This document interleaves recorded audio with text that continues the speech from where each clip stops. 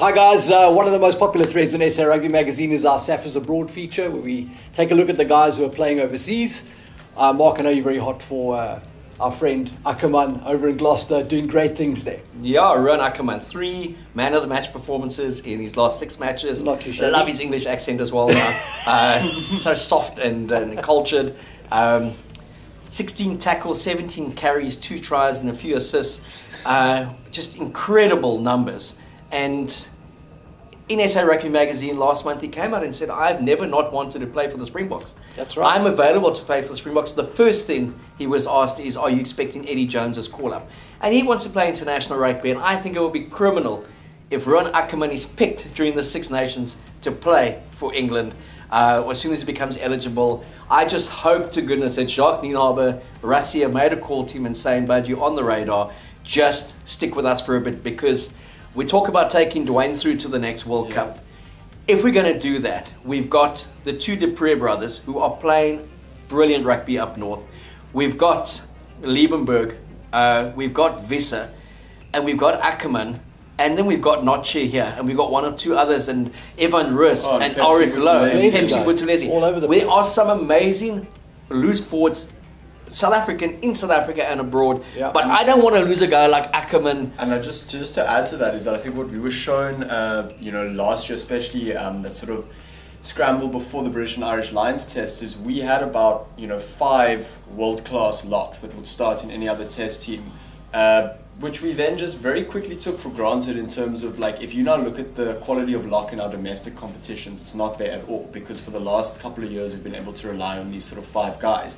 And all of a sudden, like, 3 of them went down injured, and all of a sudden your depth isn't really depth anymore. You've got 2 guys and very much a second string guy on the bench, and that can happen in any position. So, the counter argument to what you're saying is, we've got all these guys, like we've got Buthelezi, we've got Evan Roos, Auric Lowe, let's reward youngsters who are staying here in South Africa and not pick Ackermann, because I know that that's the big sort of counterpoint to that. My thing is, like, no, because very quickly 3 of those guys get injured, and there's another 3 loose forwards that you need, and the more guys we can have and keep involved in the system, whether they're playing in the north or whether they're playing, domestically, make sure to blood as many of them, get them buck caps, commit them to the national side. I think the interesting point that you make from that still is that it's too much the thinking that goes around our players overseas is, for sure, let's reward guys playing in South Africa. Why? Let's reward the best. Yeah. So if you're 21 and you happen to be playing in Paris and you're South African and you're the best, and you're eligible to play for your country, sure, we're fools not to pick you and win World Cups and win big tournaments. Equally, if a player is playing for the Stormers and he's not overseas, I look at him without any prejudice and say, if he was playing in Europe, he may be the best player there as well. Yes. So our aim has to be to consolidate our strength of our domestic game, but also accept that the very good players are going to go for 3 million euros as opposed to stay for 3 million rand in South Africa, because clubs will pay that for them. And if you look at that SAFers Abroad wrap, which I love, I think it's the one thing I look forward to reading on a Monday. Your team does a great job on it. You look in the USA, you look in Japan, you look in Europe, and especially if you look in the Premiership and the French top 14, it's just South African names, and they are the stars week in, week out. We look at Leicester, who are leading the champions, the Premiership at the moment. Andre Pollard will go there. They've got that great loose tree of Van Staden, Liebenberg, and Jasper Wiese. And they all kind of committed to the game there. Kobus Reinach is, every week you see he's doing something special for Montpellier. Dylan Late is still doing good stuff. Rule is still doing good stuff. There's a South African popping up all the time. And I'm not even mentioning our locks and our props. No, sure. Because we just produce them and send them over there. And those who are playing for other countries as well. So the depth of the South African game can't be confined to South Africa. We've got some bloody talented players. Our rugby is strong. And, I read a piece the other day, Jake, which kind of I disagree with him, saying don't pick South African players if they're overseas for the Boks. Why prejudice the Boks? I know he wants to try and make his local game stronger, but don't prejudice the Boks. We went down that route. We were 7th in the world. We were getting clapped by everyone. I believe we can be strategic in how we select players. There may be tests that you only pick a Southern Hemisphere-based 15 because you want to give these guys, you want to manage their time. Yes. And the big thing for Rassie and Jacques this year will be, they were in survival mode last year to win the British and Irish Lions series.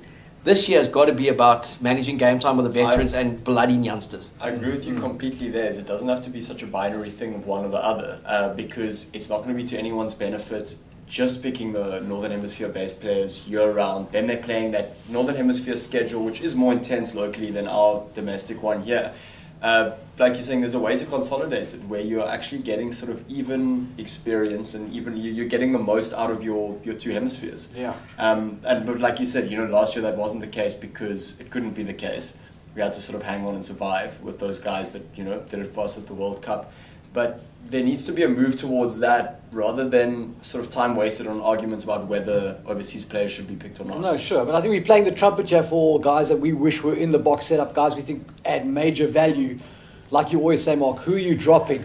Who are you dropping to bring in Ruan Ackermann? If you've got half a brain cell, you pick a bloke for one test. And you can only make at least for 3 years from that last test. And my thing there is, when a guy is consistently playing so well, why give him to another country and have the potential of him coming back and damaging us when you know that player's heart is not necessarily with that country as a first choice? Sure. Rory Cockett, we go back to the day, he made it very clear he always wanted to play for the Springboks.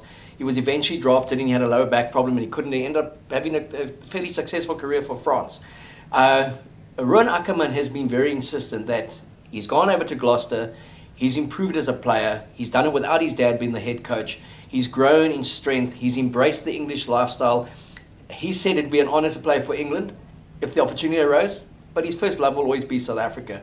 It's the same with the South Africans who went and played for Australia. Tian Strauss said when he heard the anthem sung at Newlands, he felt like singing it as well. So it's very rare that players go there and aren't back in this country. So they do it for professional reasons. I just think we should move beyond this thing of saying he made his choice. If he wants to be an Englishman, so be it. Sure. He's made his choice. He's made his choice because he's very good and he's been paid a lot of money to play for Gloucester. I just love being able to see every Monday the superstars in English domestic rugby, in French top 14, and especially in the Japanese league, are more South African than any other, and that's a credit to the quality of player we produce in this country. And as a national setup, we don't have to choose. We can have either or. Yeah, and I think the point that Jake raises in that column of his is that we're getting to the stage now where the liability of signing a big name South African who could appear for the Boks at any stage is eventually going to take its toll on these Euro clubs. Eventually they're going to have to weigh up the rands and cents of bringing in a guy like Irvin who potentially doesn't play a lot of rugby for you because he's saving himself for test rugby. Or a guy like Andre who unfortunately through injury didn't play a lot for Montpellier and they've offloaded him. And look, I think he will prosper at Leicester, and I think his game is also suited to that kind of intensity. And the Boks will be the beneficiary of it. But I've always been amazed at clubs spending huge amounts of money knowing spot on that the player is still available for his country, because when there was still a restriction I could understand that, and with a lot of the Islander players they get paid so much by their clubs they choose to play for the club ahead of playing for Fiji or Tonga or Samoa, and so the clubs invest in them for these that month during the Six Nations where the competition still continue whether the internationals are there or not. But just from a South African perspective, so much to be excited about domestically and also abroad. We've got so many good players, and I would venture to say that currently, I don't think there's if you pick 50 players of overseas-based players, 50 players from each country, I would venture to say that for the first time, South Africa's probably tops when it comes to talent available, where we're always secondary to England and to New Zealand. I definitely think that we're the side that can produce the most talent in every position. Yeah, I think that's a spot-on call, and it's exciting times for South African rugby. World champions have got a ton of talent all over the world. It's great stuff. And let's not forget we got Varsity Cup as well. Coming soon. Thanks for tuning in.